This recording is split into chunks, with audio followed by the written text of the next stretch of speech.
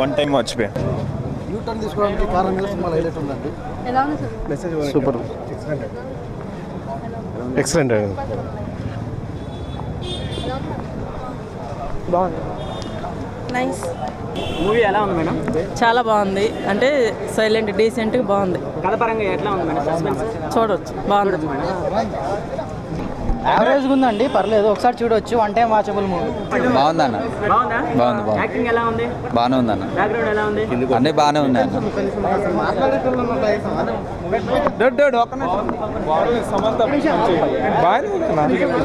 బాగుంది. మీకు ఏం నచ్చిందన్నా? బాగుంది. మూవీ ఎలా ఉంది? ఎలా ఉంది భయ్యా? ఎంత ఇస్తాను? చాలా బాగుందన్న. కథపరంగా ఎలా ఉంది? రియల్ లైఫ్ స్టోరీ బాగుంది. ఏంటి స్టోరీ ఏంటి? వెళ్ళి చూడన్న తెలుస్తుంది. నేను చెప్తే నీకు ఎలా బాగుంటుంది. నాకు బాగుందండి. కమర్షియలా, ఫ్యామిలీయా, సస్పెన్స్ అన్న. సస్పెన్సేనా?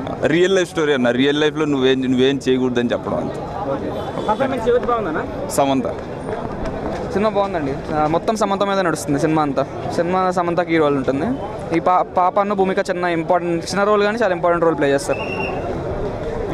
ఓవరాల్గా సినిమా ఎలా ఉందన్నా? ఓవరాల్ బాగుందన్న, మంచి సినిమా.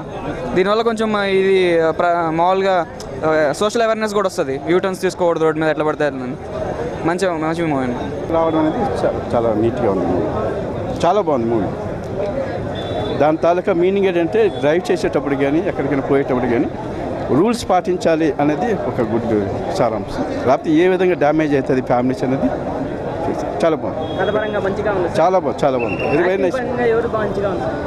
అందరూ బాగా చేశారండి, న్యాచురల్గా చేశారు. చాలా బాగుంది. I'm so happy.